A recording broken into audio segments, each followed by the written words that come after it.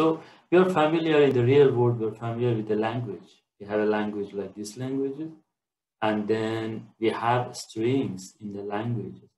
So a string like this, and this strings, which could be words, and then words can generate sentences. Each string is a word. Strings are consisted of alphabet. So you have some alphabet. Using the alphabet, you generate the strings, which are words. And then, so using these characters, these alphabets, you can generate different kind of the strings.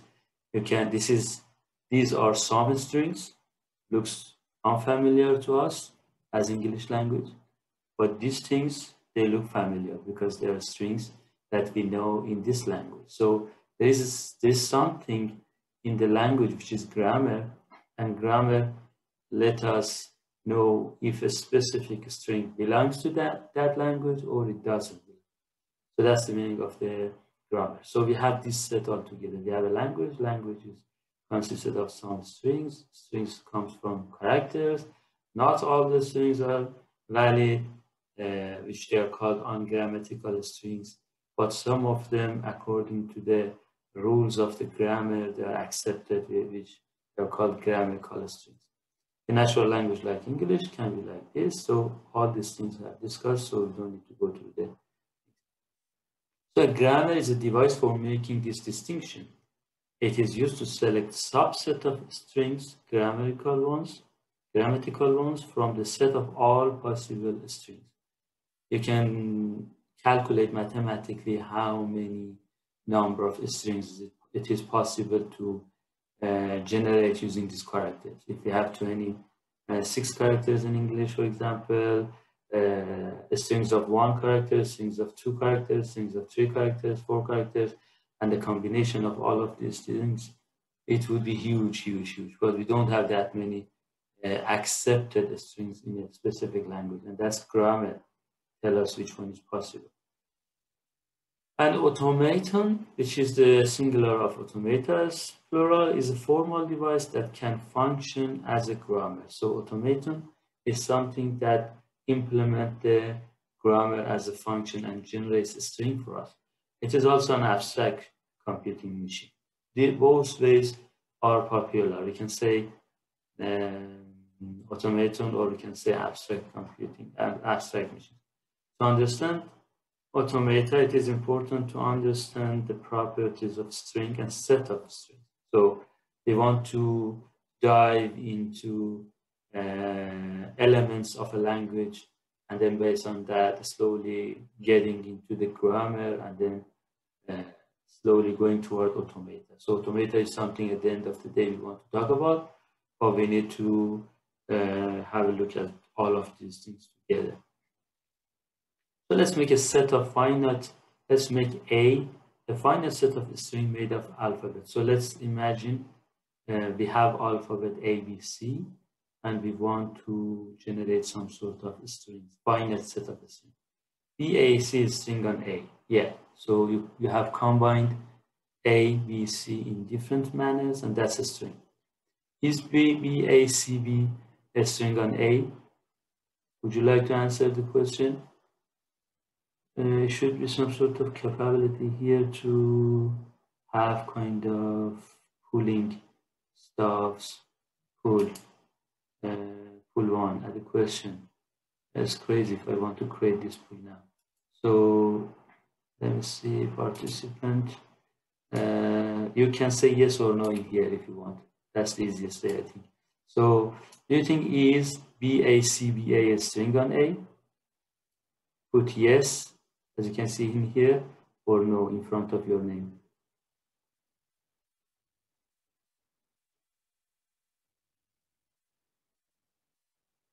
Can you hear me, everyone? That's, you say yes, no. So can you put yes or no in here? Let's practice it to see how it works. I think you don't have the list. You have the list? Yeah, I see one person tries to, yeah, 5 yes, 2 no. Okay, go ahead. Good. Well done. Continue. Continue, please. 5 people say yes. BACBA, a string on A. So some people believe it is no. Okay, no is more than yes. So what is the reason for no? Because it is duplicated. Do you think you cannot duplicate the characters from an alphabet to create a string? We can't duplicate it. So that's a string. So there is no problem in that. So it is okay. So what about this one? So clear all. I will clear. So answer this question. Is DBAC a string on A? Okay, everyone say no. Very good. Very good. Very good. Very good. Yeah, because we have D in the string, which is not included in the character set. Very good. Well done. Thank you. Okay, that's a very good tool anyway. So I will minimize it here. So the set ABC is made of a finite bunch of characters and is therefore a finite set. A string on A are assumed to be finite length. Okay, the length of a string over A is simply the number of symbols it is used. B, A, C, B, A. See, we had the answer to this question already in here. So it is considered as a string. Okay, so that's a string over this alphabet. And the length of the string is not the number of characters, it's the number of locations. 1 location, 2 location, 3, 4, 5 locations. Okay, so the length of this string, the length of the string over A in this case is 5. If it was a valid string, which is not now, the length of the string was 4 because we have 4 different locations. What is the length of this string? 1, 2, 3, 4, 5, 6, 7. So the length of this string is 7. So again, it is okay to repeat characters, as it is okay to repeat characters in English. Yeah. So we have some words which they have repeated characters inside it. So the length of this guy is C. So that's a tricky question. What is the length of the string? If I ask what is the length of this string on this alphabet set, you should say, okay, that's not a valid string because we have D. Maybe that's a trick in this question. But what is the length of this string? It is 1, 2, 3, 4, 5, 6, 7. So length is the number of locations. It's not the number of characters. The alphabet is assumed to be finite as well. So in the alphabet, we have finite number of characters. A string over A may be length of 1. Yes, it is completely okay. Symbols making up A are distinct from a string of length 1 over A. What does it mean? See, if I have a string A with length of 1, what does it mean? It could be string A, it could be string B, it could be a string C. So I have a string A, B, C. Also, I have character A, B, C, but they are different. A could be a character, and also A could be a string. Okay? So a string C is distinct from symbol C. It should be obvious from the context which we are talking about, which we are talking about when we specify C.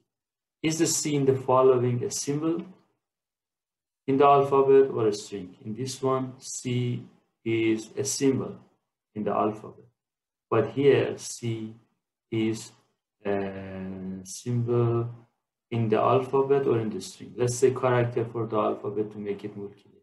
So C here is a character in the alphabet, but C here is a symbol inside the string. And again, C here is a character inside the alphabet. The string can also be empty. We have a string empty, which has no character from the alphabet, and there is single unique string over A that is empty.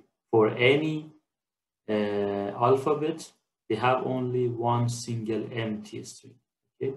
Two strings are considered the same or identical if they have the same symbols in the same order.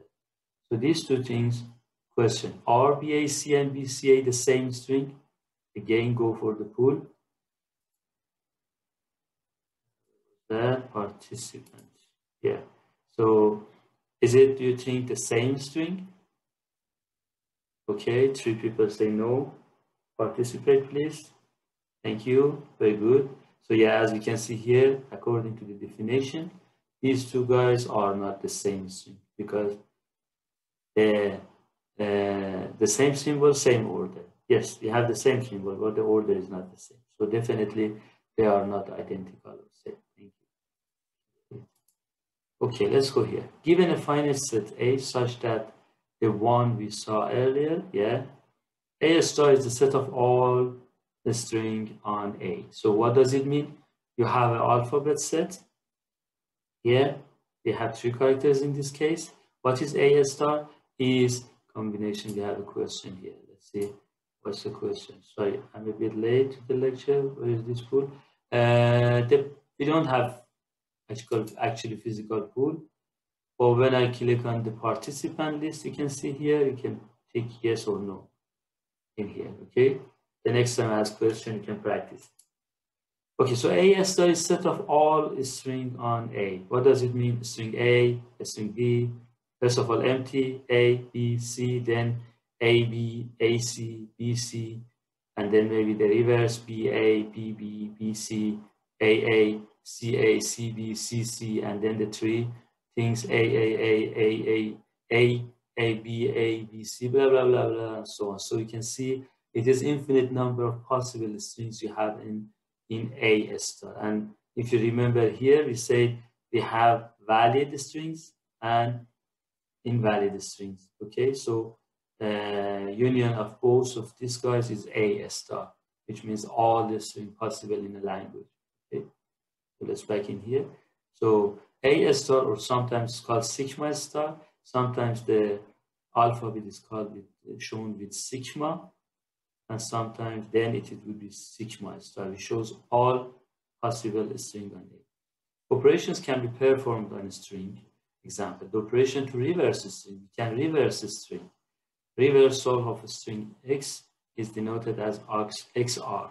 So what's the reverse of this guy? A, C, B, A, B would be B, A, B, C, A. So we can have different operations on strings. Okay. B, A, B, C, A. B, A, B, C. That's the reverse of this guy. So what is the reverse of empty, do you think? Any answer in the comment? Any answer? Any reply? Yes, very good. Empty. Empty. The reverse of empty, the reverse of nothing is nothing. It's not the complement. It's not the complement. I mean, A star is everything. Empty is one part of that everything. So it doesn't mean necessarily the rest of A star. Empty is empty and its reverse is empty also. Very good. Yeah. So we have the concatenation of a string. So it is called with hat. So if we concatenate ABA with BAC, what could be the concatenation? Any reply? Then we have the chat in here. Any reply for concatenation of ABA, BAC? ABA and BAC? ABA, BAC, yes. Just we concatenate both strings together. Thank you. Very good. ABA, BAC. Okay, so infinite sets can be specified by listing all their elements. So sometimes we are talking about the character set, which has infinite number of alphabet, let's say, which has infinite number of characters. Sometimes the alphabet is infinite, something like that, but still we cannot show all the symbols inside the alphabet, but we can show it recursively, something like that. So we can represent it in this way. Say 4 belong to E, alphabet E. If X belong to E, then X plus 2 also belong to E. Nothing else belongs to E. So that's a regulation that shows this infinite alphabet. So we can have a finite alphabet and an infinite alphabet. Specify that for, yeah, I have described that already, so I don't need to go through. Given an alphabet A, if X is a string of length 0, then XR is X. What was the example of that? If X is a string of length 0, what is the string of length 0? Any answer in comment?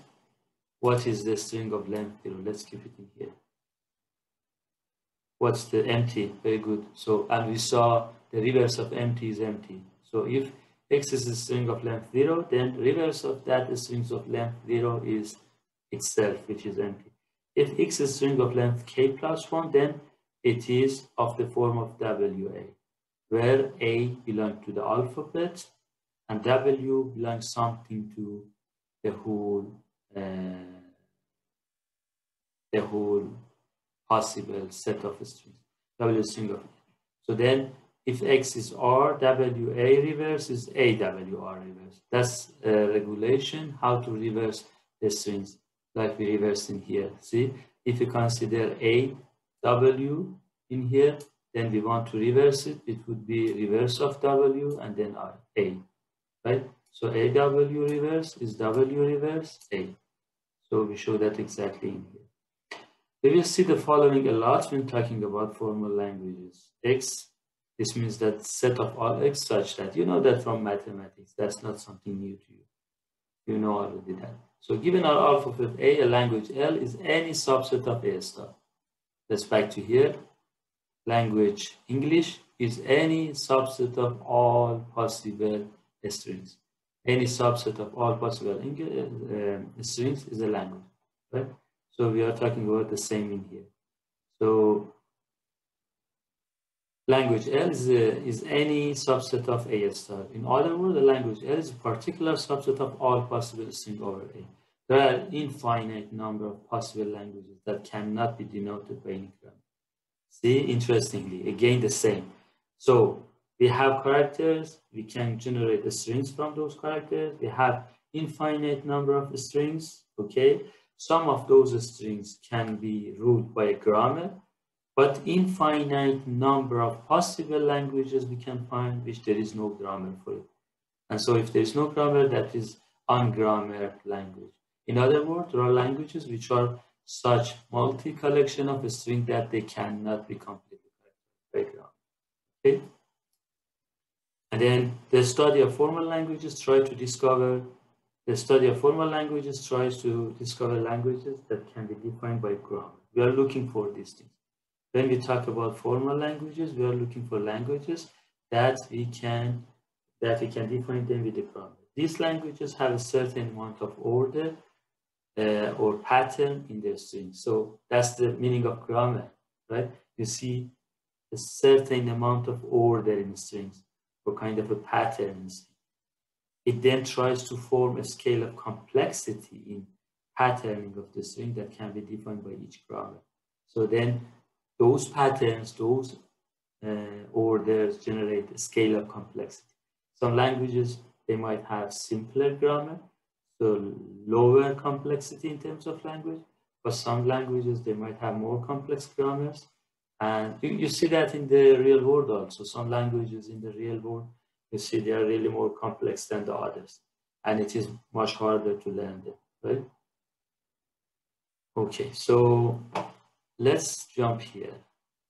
L is a language contains, we are trying to define 3 different languages. L is X such that X contains equal number of A's and B's.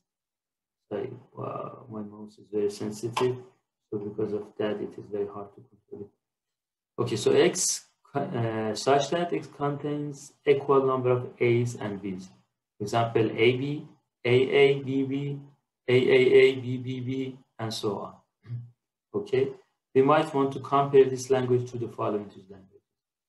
L1 is X, belong to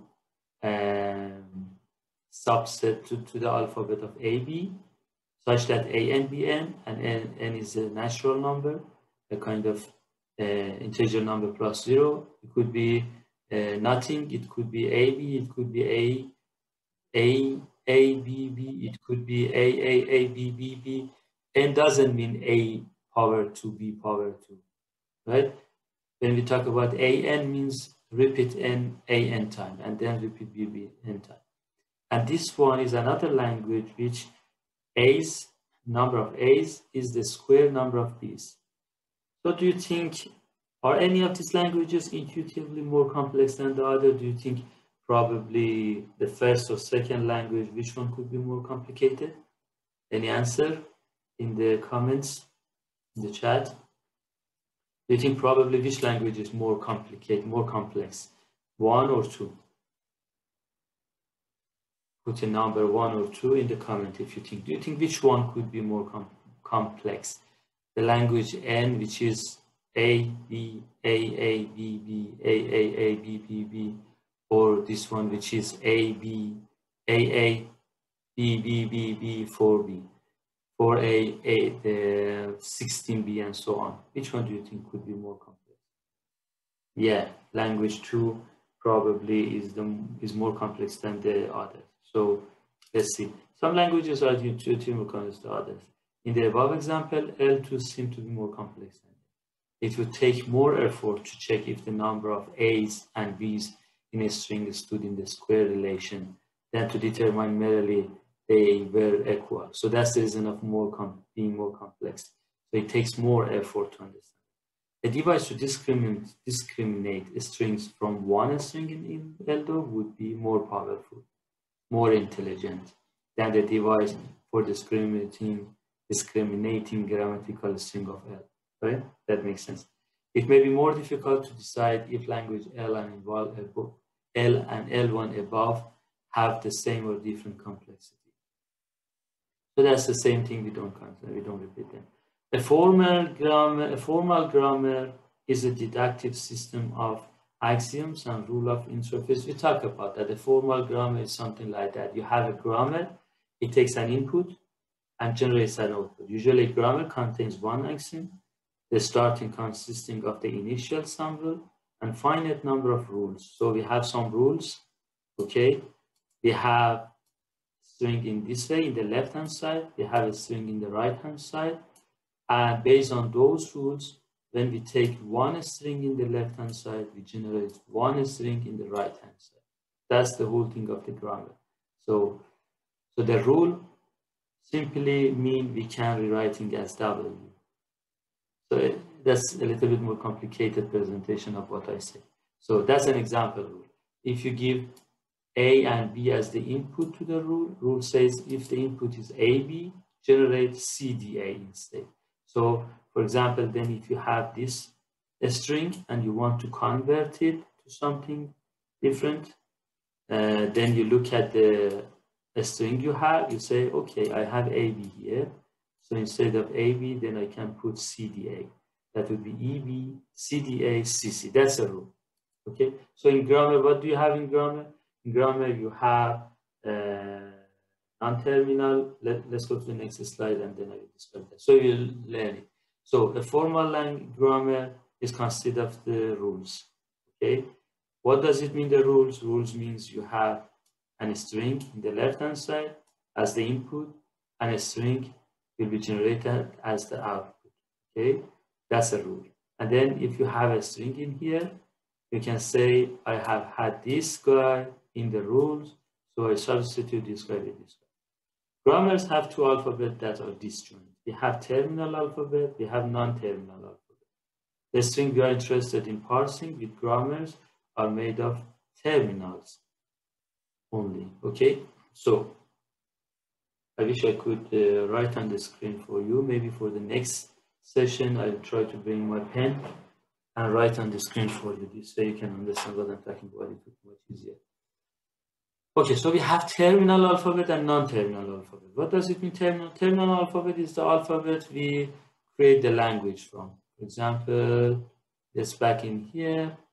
Let's say this one. That's an alphabet. This A, B, C are terminal alphabet, okay? And we have another set of alphabet which they are shown with capital characters. They are called non-terminal alphabet. These two group of alphabets are disjoint.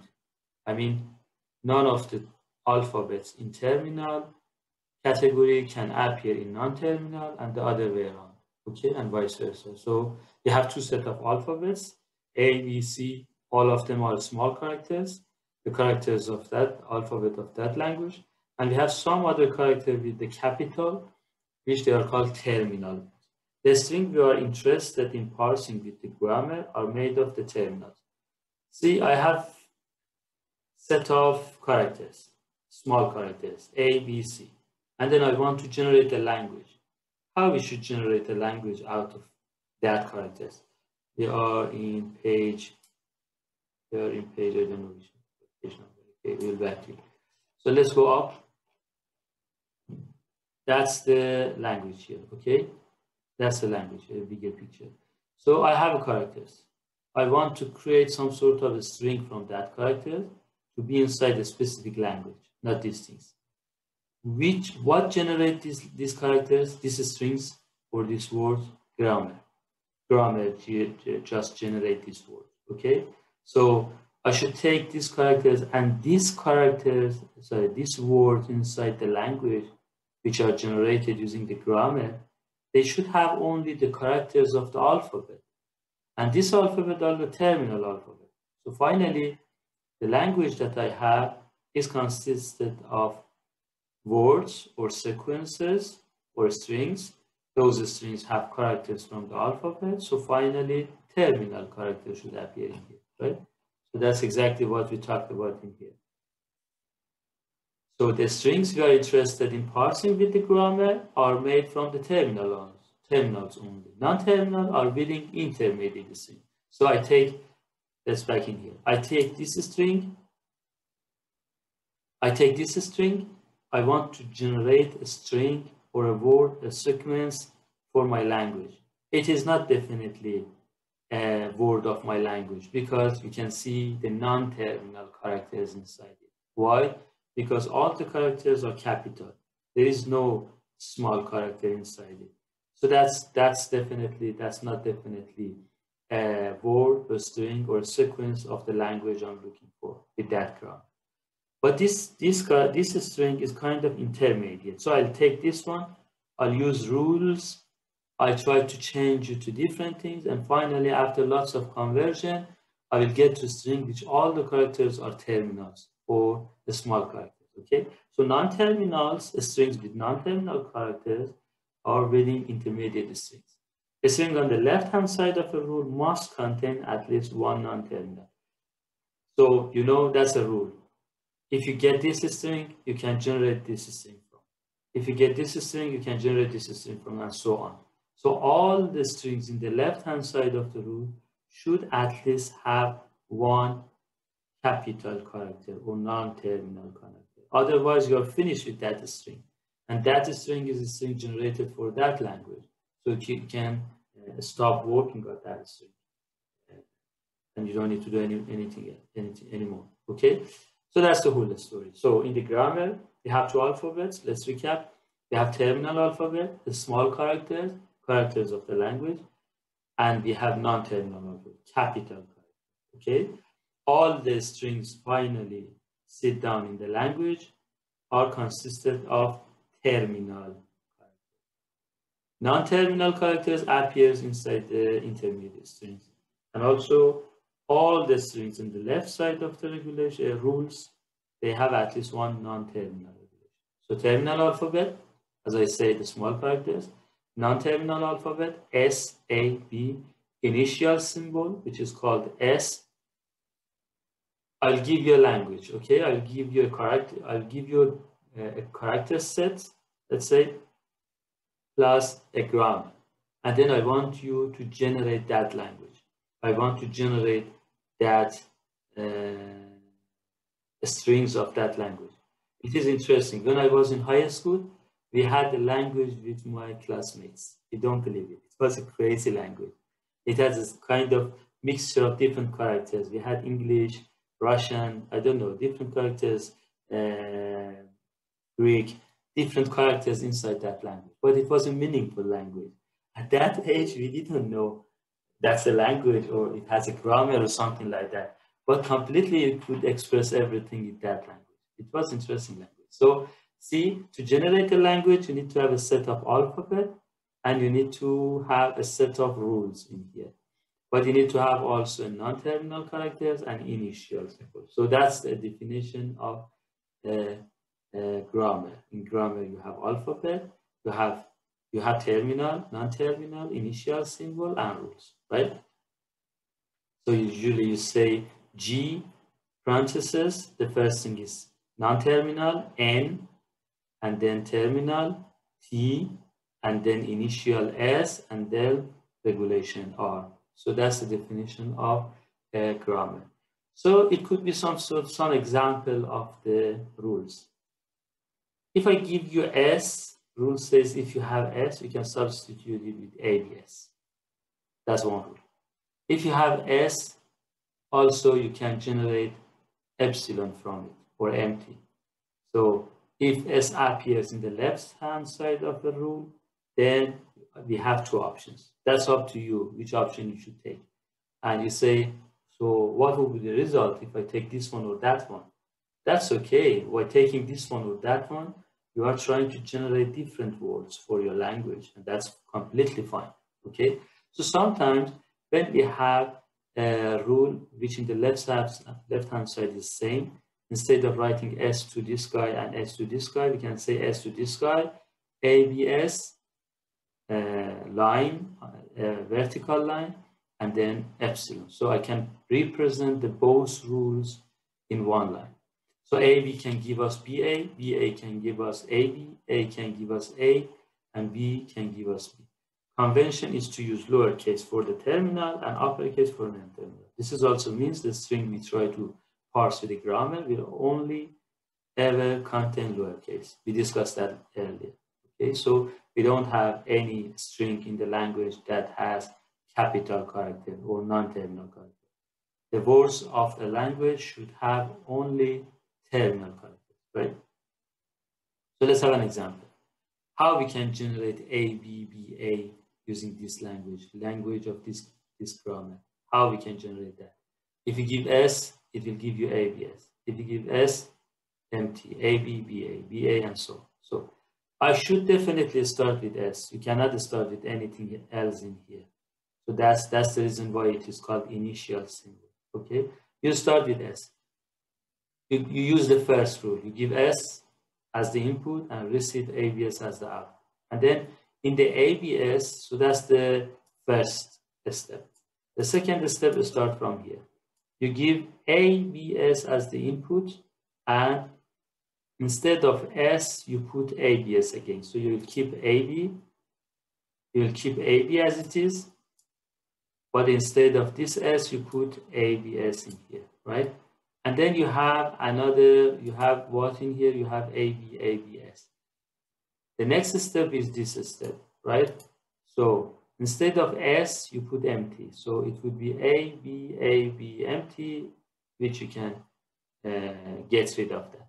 And then in this step would be the next step. You have AB, AB, AB, BA. How it is generated? Instead of this AB, you use this regulation, this rule, and put BA. So it would be AB, BA. And then in this thing, AB, BA, you put, instead of B, put small b. So it would be A, capital B, small b, capital A, B, B, A. And then instead of this A, you put A, small a, using this rule. So it would be A, B, B, A. And then again, using this B, you put B, it would be A, B, B, A, and finally you put A for this A using this rule, and you will have A, B, B, A. So starting from initial symbol S and using the rules, we could generate all the ABB. So in here, for example, if you wanted to take A instead of, if you wanted to use this one, you could have small ABS, and then the next thing you could say, instead of B, I would use small b, so it would be a small a, small b, and then S.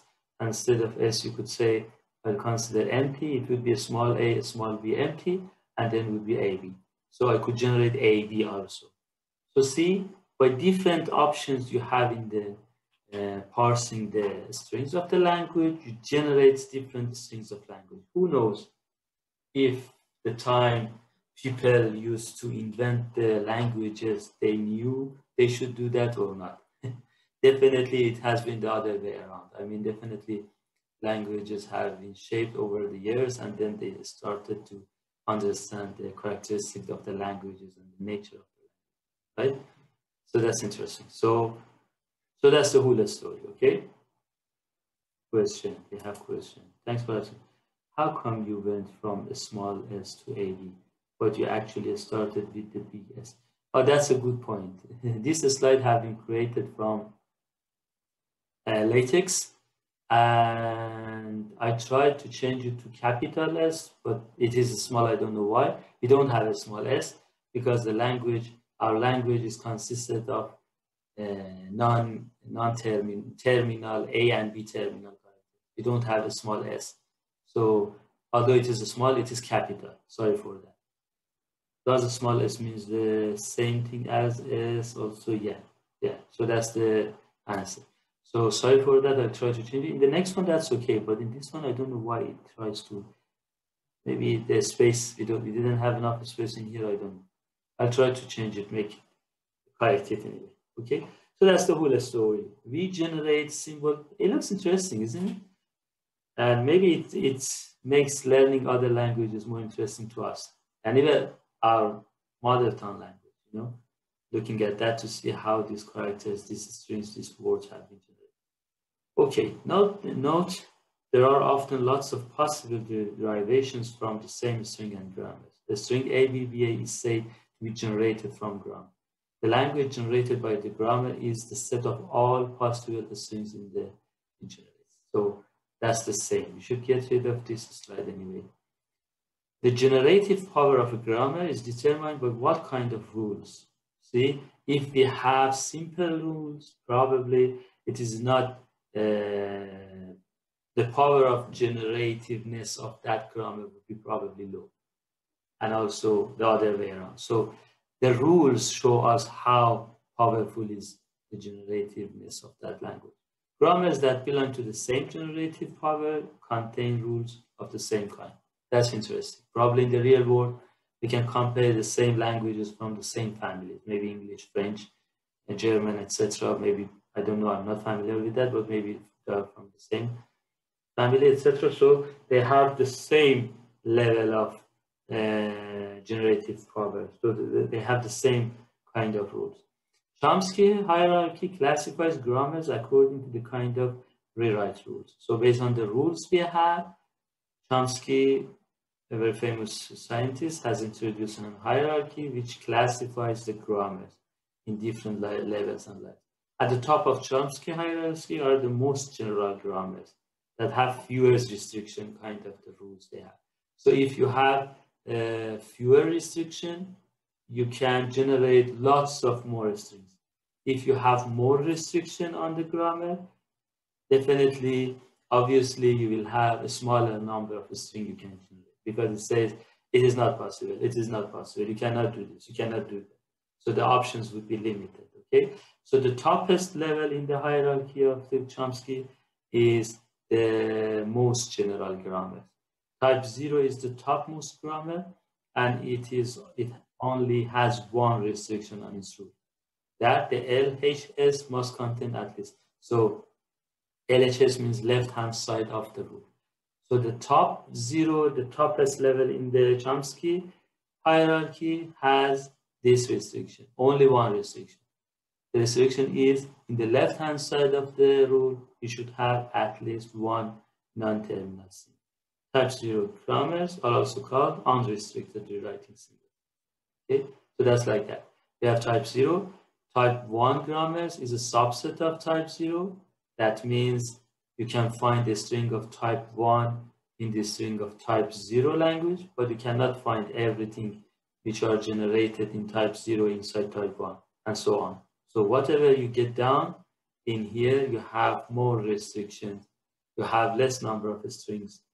And that's the whole story of the Chomsky. Most restricted, least restricted language and grammar.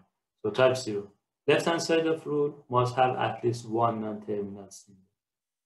Type 1. Each rule is of the form alpha A, B, alpha psi B, where psi is not empty.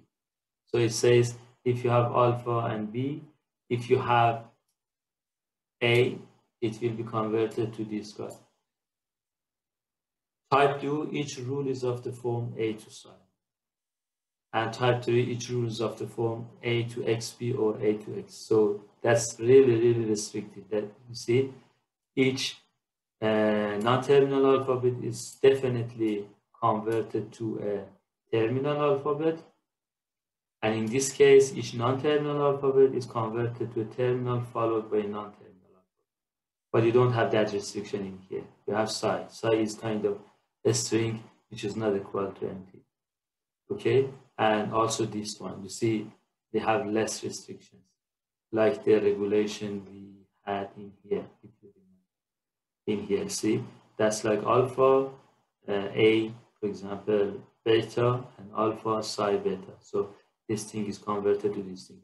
Of course, it's a string we have converted, but it could be also in the rule section. Okay. Type 3, each rule is of the form A to XP or A to X.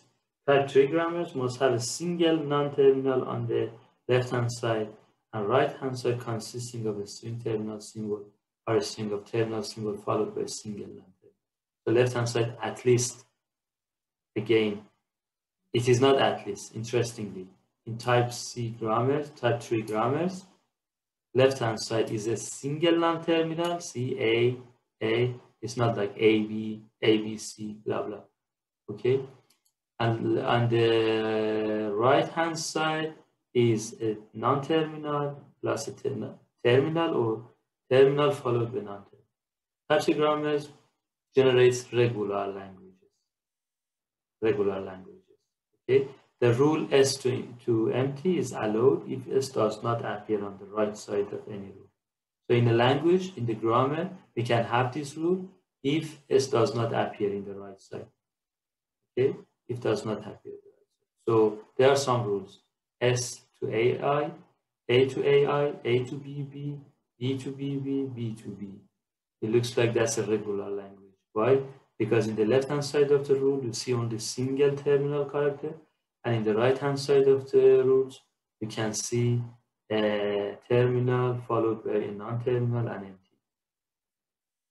Each rule is of the form of, in type 2, each rule is of the form of A to psi. Left-hand side of the rule is a non-terminal. Right-hand side is string of terminals and non-terminal. S, type 2 grammar generate context-free languages. So we have regular languages, the most restrictive one, sitting here, regular languages.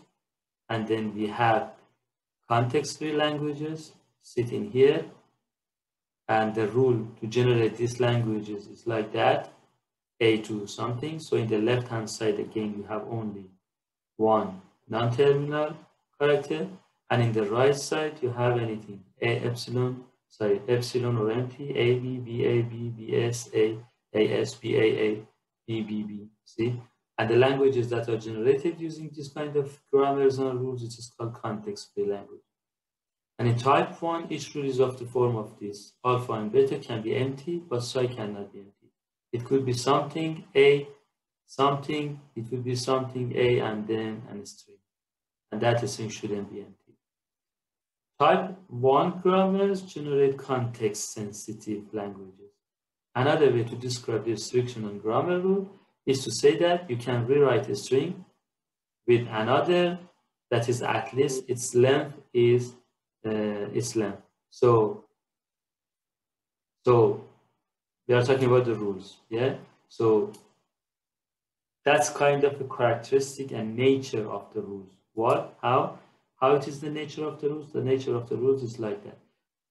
You rewrite a string. You have a string in left side, you generate a new string. That means actually you have rewritten the string, okay? But you should be careful. It is not shrinking. I mean, at least it's the length. I mean, in the length of the string in the right side after the conversion, definitely it is the same length of the left side and even more. What is it? It's not shrinking. Let's back in here. Here, look, we have converted, we have rewritten this character to here. The length is 3, 1, the length is 5, 3, the length is 4, 5, we have decreased the length, and so on. We can go ahead. Also, of course, we have not decreased the length. That has been empty, see? But that empty goes away. So that's again, the 4 is 4, and 4 is 4, 4 is 4, 4 is 4, 4 is 4. So it's not shrinkable. You cannot decrease the length of a string by conversion. In this case, if you see that the conversion has happened, because why? Because we have changed S from here to empty. Let's check we don't have any question. Okay. Okay, so it's non-shrinking. The rules are non-shrinking. That's important, right?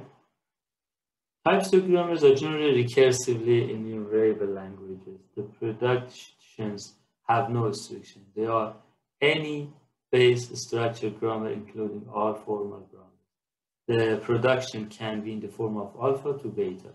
The left-hand side of the string could be terminals and non-terminals. There is no limitation.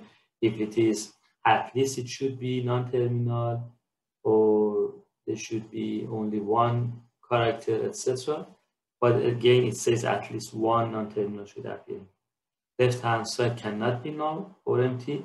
Right-hand side is a string of terminal and non-terminal. See, S to AB, S, S to empty, AB, BA, BB, BA, AB, AA, BB. So that's the whole story. So let's summarize the Chomsky hierarchy. We have less restrictive language in here. We have lower number of rules. Rules are so easy, lower number of restrictions. And finally, languages which we create from them, that grammar is recursively enumerable. And then if you have a little bit more restriction, we have context-sensitive languages. And then more restrictive, it is context-free languages. And then more restrictive, it is regular languages, right? So we can generate a string inside a language with this type of grammar using this grammar, but we cannot generate a string of this language from this grammar. You know the meaning of the subset, okay? So languages can also be characterized by abstract computing devices called automata. There is also a hierarchy of automata. This automation hierarchy corresponds to the grammars in the Chomsky. So the same story would happen to the automata also. We will discuss it later. That's not something related to our topic at the moment, but like you said, that would happen too.